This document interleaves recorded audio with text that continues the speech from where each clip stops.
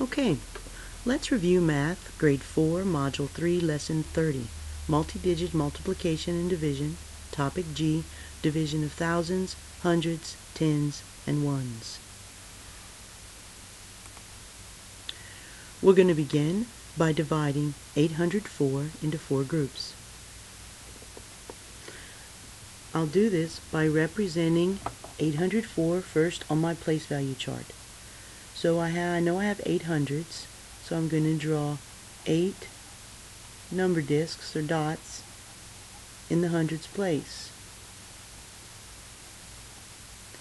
I don't have any tens,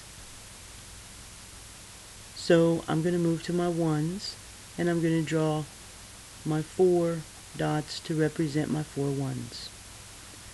Now I'm going to put my 4 groups down here. So what I'll do is I will draw a line through this 100, and I'll draw a line through 4 of the hundreds, and I'm going to draw 4 hundreds down here and put them into groups. So my group will be a row. Then I'm going to take 4 more hundreds and move those into my groups.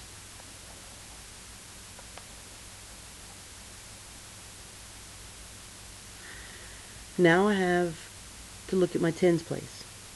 I don't have anything in my tens, so I'm going to leave that blank for now, and I'm going to come to my ones, and I will regroup or distribute these ones into my groups.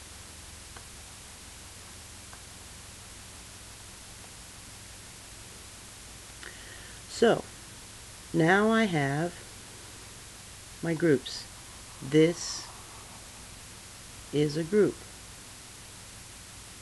Inside this group I have 2 hundreds, 0 tens, and 1 1.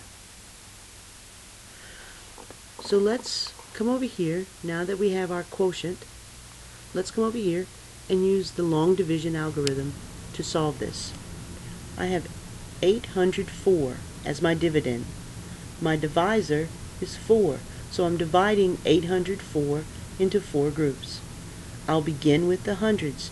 Just as I did here, I'm going to take these 800s and put them into 4 different groups. I will get 2 hundreds in each group. 2 hundreds times 4 is 8 hundreds. When I subtract 800 minus 800, I get 0. Now I'm going to look at my tens place. In my tens place, I have 0 tens. So I'm not going to be able to put any tens into my group. So I'm putting 0 tens in my group. 0 times 4 is 0. And when I subtract, I get 0. Now I'm going to look at my ones place. I have 4 ones left. That means I will put 1 in each group. 1 times 4 is 4. I will subtract, and I get 0 as a remainder. So my dividend, 804, was divided by my divisor, which was 4, and I got my quotient, which was 201.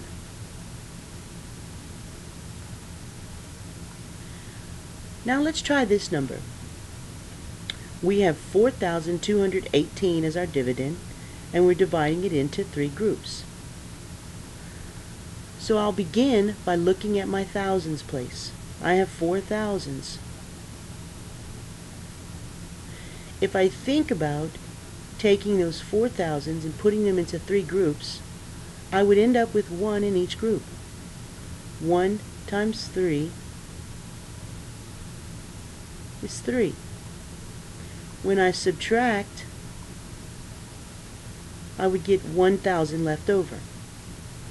So if I want to do that up here, I'm putting 3 of these into the groups.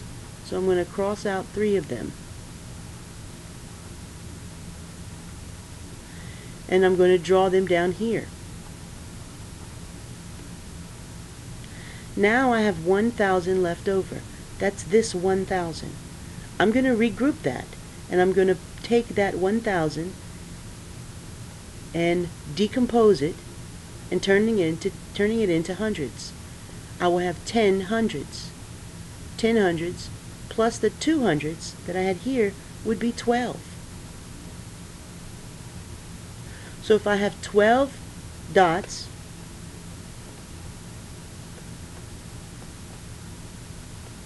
and I were to put those into my groups, I would end up with 4 in each group, because 4 times 3 is 12.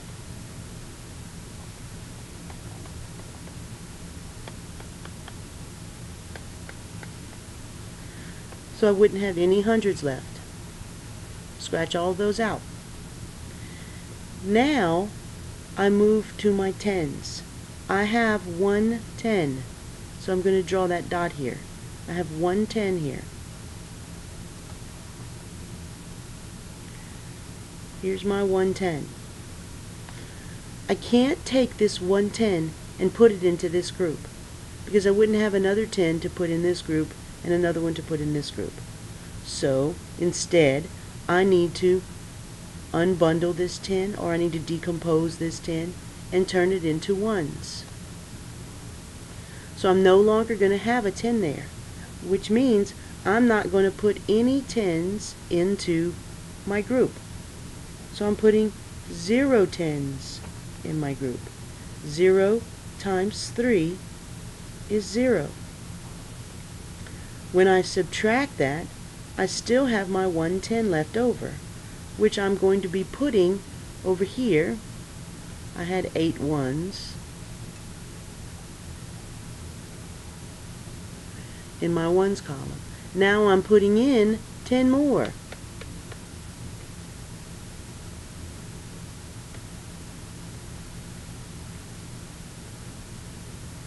So now, instead of having 1 10, I have 18 10s.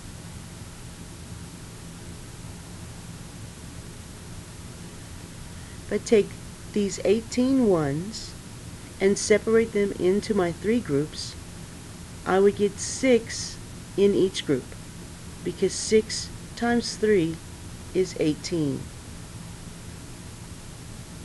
And then I'm subtracting, and I will have 0 as a remainder.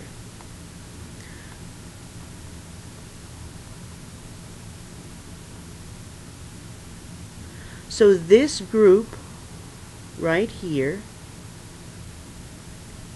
has in it 1,000, 4 hundreds, 0 10s, and 6 ones, which is the same as my quotient here, 1,406.